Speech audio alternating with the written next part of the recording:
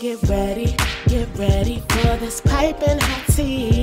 Get ready for tea time unfiltered with your girl Lovelyti. Spilling all this hot tea on these podcast streets. So get ready for this piping hot tea. From tea time unfiltered with your girl Lovelyti.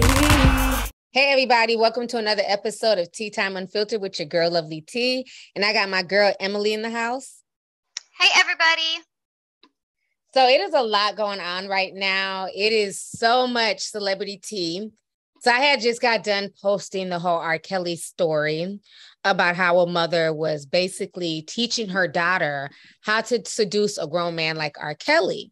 Well, then I got some extra tea after I posted the video, and come to find out that was part of a deposition in the courtroom that was not supposed to leak online, but somehow it did. And the people involved in that Jane Doe was R.kelly and her own mother. That is so sad. I don't know how, as a parent, you could do something like that, how desperate they were for money or for notoriety or whatever it was, the purpose of doing that.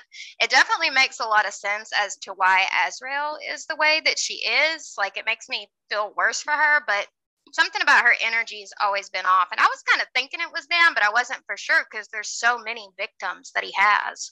Mm-hmm. Yeah, and that's the thing, like, because there were so many victims, a lot of people are like, well, if they're lying and this was a setup, then he should be out. This should be a mistrial. But the problem is they had to sort through all the BS. So even though she was clearly a setup artist by her mother, because she was a minor at the time, her mom encouraged her to go to the concert. They paid for the ticket. You know, she taught her daughter how to seduce him. And the crazy thing is, him being so stupid, it actually worked. Because again, he's just looking for somebody young and quote unquote dumb. And this was a setup from the parents' end the whole time. And so that's how she was able to work herself into the inner circle. Most of the newer girls, like I've said from day one, were liars. They were there of their own volition with their parents, maybe not their own, but their parents' own volition. So a lot of their testimony wasn't even able to be used. It was able to be discredited, like Faith Rogers. A lot of her stuff was just tossed out for the most part because they caught her in so many, mistruths. But what really got him was a lot of the older victims. Because remember, when they made that announcement, they said, we want to hear from all R.kelly victims. It doesn't matter what decade it happened. It doesn't matter if this took place in the 90s and the early 2000s. We want to hear from them all. And those older victims were way more credible. Their story way more believable, like the hair braider. I believe that Spanish girl that was on Surviving R.kelly, the one that got pregnant, he made her have an abortion or whatever. A lot of those people were way more credible than these newer people who knew about R.kelly's background, but chose to pursue him. So that's what really sealed the deal for him, was a lot of the older cases, not a lot of these newer girls. But either way, I just think it's a shame. And it's really disturbing to see a mother text her daughter those type of things. Yeah, it really is. And as a parent, granted, I have a son, but I mean, just as a parent in general, you're supposed to protect your kid. You're supposed to want the best for them, encourage them to do the best, be their best selves. And that is so disgusting and just makes me so upset and angry at the parents for even allowing that, like just co-signing it, all the bullshit that came along with it. And I don't like how people are trying to use this as an excuse to say, oh, R.kelly's, he's innocent because like you said, he's still guilty. It doesn't matter. She was still 17, but just along with him being guilty, the parents are too. And I think, like you said, the parents should be charged. That's the same. If you're a pimp, you get charged for being a pimp. That is a pimp. Talk about it. I don't know what the charges are, but there's definitely some charges for being a pimp. That's illegal. And it should be even worse when it's your own damn kid. That's so disgusting and sad. Yeah, because technically that's what they did. They pimped out their daughter for a bag, for attention, for notoriety. They thought, and Azriel can really sing. She's very talented musically. So they thought this was going to be their ticket into the industry. So much so that the father was even, propositioning R.kelly to, basically invest in his musical dildo line. I mean, I don't know what the hell he was thinking about that. Who wants to fuck to the beat of a dildo? You know what I'm saying? I don't, real girl. Anyway. But I mean, I guess maybe there's somebody out there who wants to, fuck till you remind me of my Jeep. I don't know, but I just thought that was crazy. There's so much shit out there nowadays too. It's like there ain't nothing new under the sun, but a singing dildo, okay, whatever.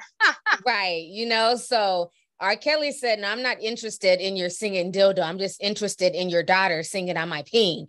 That's what he was interested in. That's right. Exactly. And then when they got kicked out of the equation, that's when they want to go and start crying those tattooed tears on these documentaries and shit. And it's like, how can you sit there and cry and, like you said, throw rocks and stuff at the window and all these, you know, theatrics and stuff when you was, the whole thing got set up by you. Can't no 17-year-old fly out and do this and do that without someone paying for it. Exactly. You know, and that's why I feel like there's so many people who have basically been able to just skate away scot-free. Mm-hmm.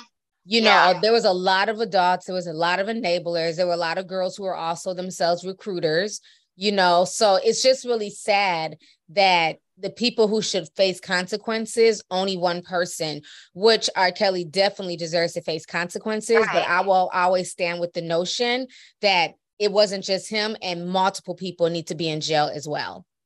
Right. I agree 100%.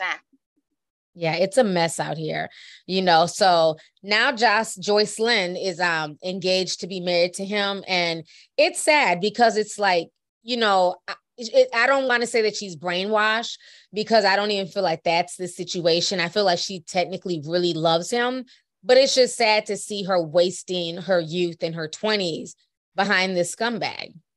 Yeah, I hope that, you know, well, he's been locked up for a while, but maybe as time goes on, maybe she'll start to realize and find herself, because I do think that her family, not saying like her entire family, but I think her mom and dad are kind of sketchy. So she doesn't have the support from them, and it's just her and what she's experienced with him.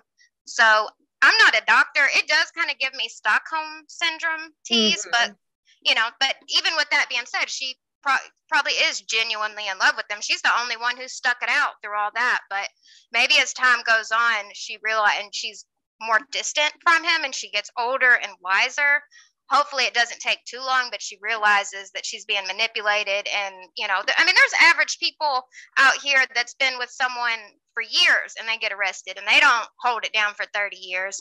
So hopefully she doesn't, just because of he's just a piece of shit. But, you know, there's no telling, that's going to be up to her. But I hope she does find herself, because she seems to be very lost, and she's a beautiful young girl.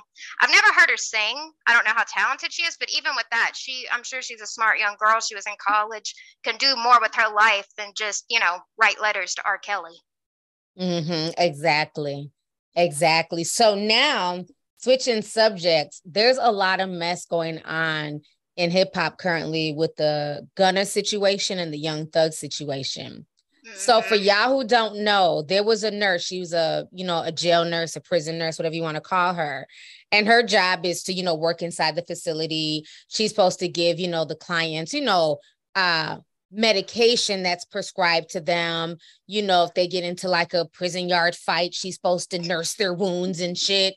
Well, this bitch was doing more than nursing wounds, honey, okay? She done allowed Gunna's ass to talk her into smuggling all types of drugs, cocaine, marijuana. And I'm not talking about like a simple baggie or like a little sandwich bag. This bitch was bringing in bricks to the prison. And the jail, excuse me. And she got caught.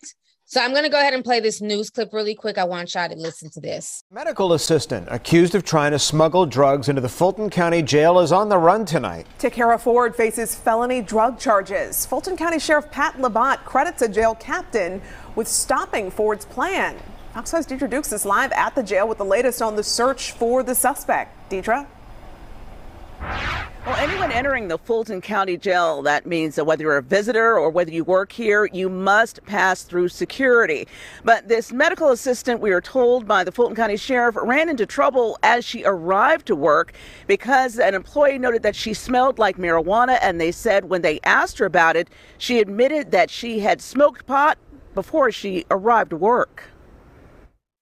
When she got to the security checkpoint, she was acting a little nervous. Fulton County Sheriff Pat Labat credits a captain at the jail for catching Takara Ford in the act after the contract nurse reportedly showed up to work smelling like marijuana. She smelled a hint of marijuana.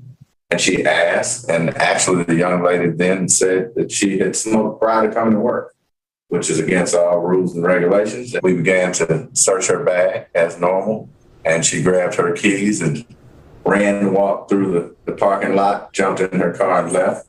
Ford fled in a black Nissan Altima, Tennessee tag 75A-R44. These are images of the illegal contraband deputies say they found in Ford's bag.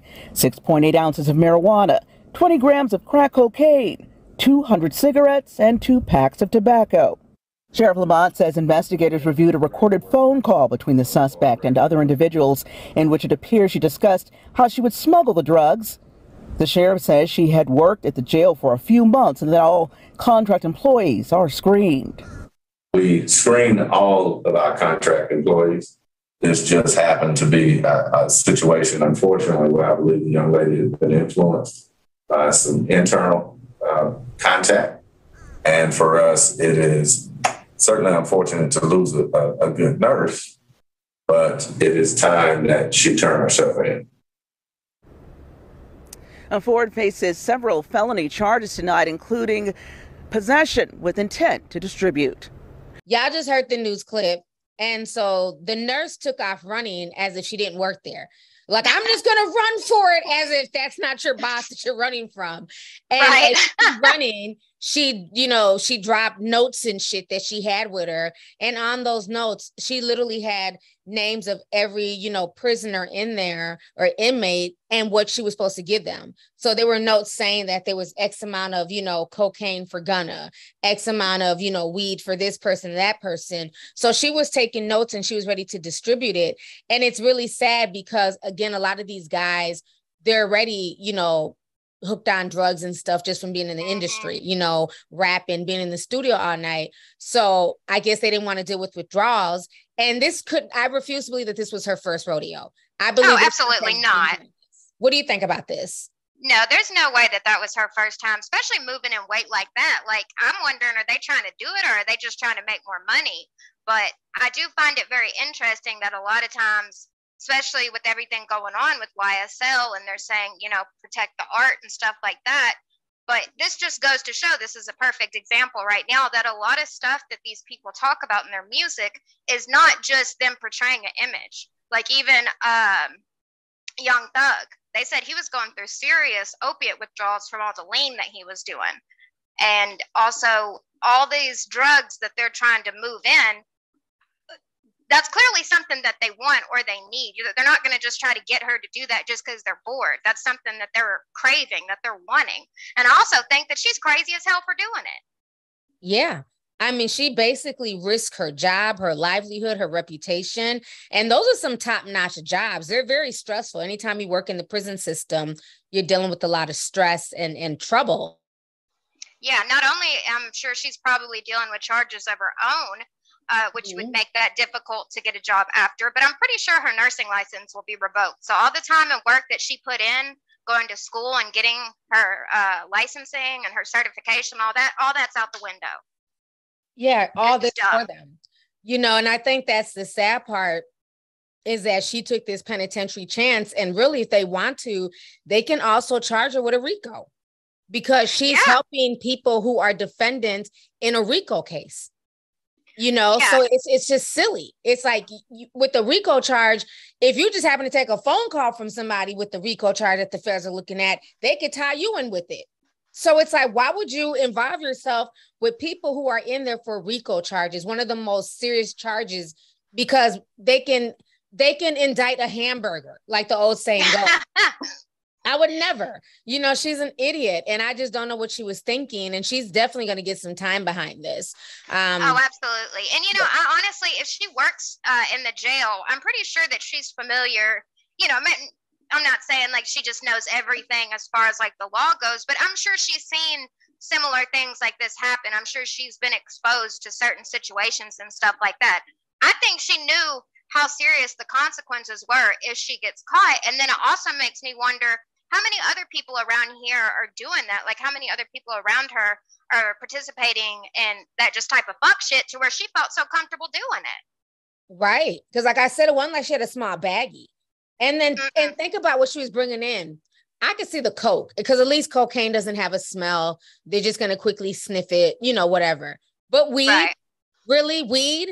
And he's like on lockdown 24/7 because he recently wrote that on Instagram that, you know, the only thing he can do, this is what he wrote. He said 22 and 2, just a bed and a shower, no windows, just walls, can't see or talk to anyone. I'm writing now and still praying every day. I was raised to fight fire with water. Even though my country's amendments have failed me, protect Black art. So he posted that on, well, somebody posted it, child, because he's in jail. But somebody posted to his 4 million follower Instagram account. So if he's locked up 24/7 and he can't get out to go on the yard, where was he supposed to smoke all this weed? It just doesn't make sense.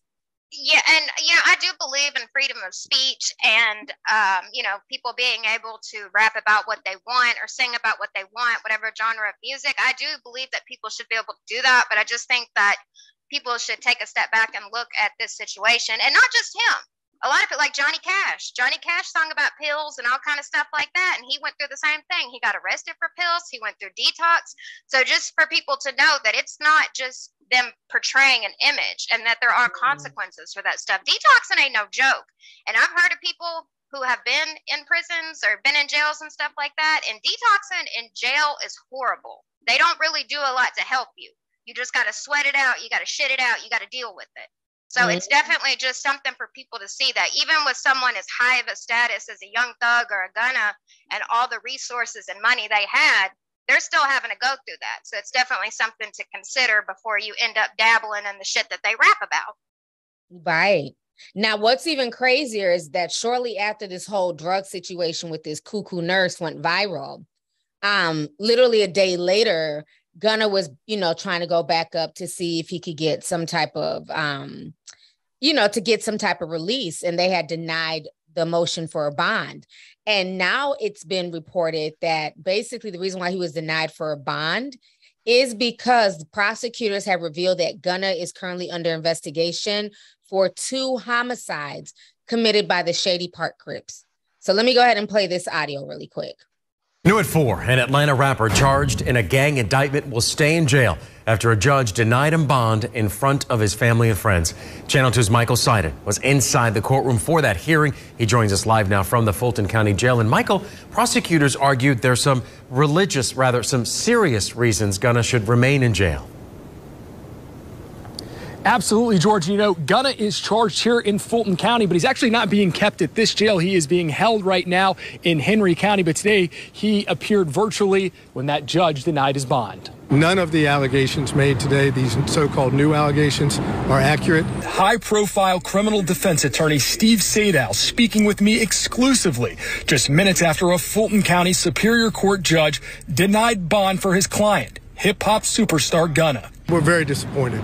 We thought that we presented enough to show he'd be a good bond risk. Gunna, whose real name is Sergio Kitchens, is one of 28 defendants charged in a sweeping indictment that also accuses fellow rapper Young Thug of being a part of Young Slime Life, or YSL. Prosecutors allege is an Atlanta street gang that committed multiple murders, shootings, and carjackings throughout the city over the last decade. The state didn't show anything specific that suggests that there are acts of violence or threats directly or indirectly for Mr. Kitchens. Gunna, who is only charged with racketeering, appeared virtually today in court. He is a member of the Shady Park Crips out of South Fulton. He is under an investigation at this point in time by more than one law enforcement agency concerning at least 2 homicides committed by that gang during this time. But Gunna's attorney called those allegations false. In fact, he claims that a witness with knowledge of the gang told prosecutors that the rapper is not affiliated with them. I repeat, not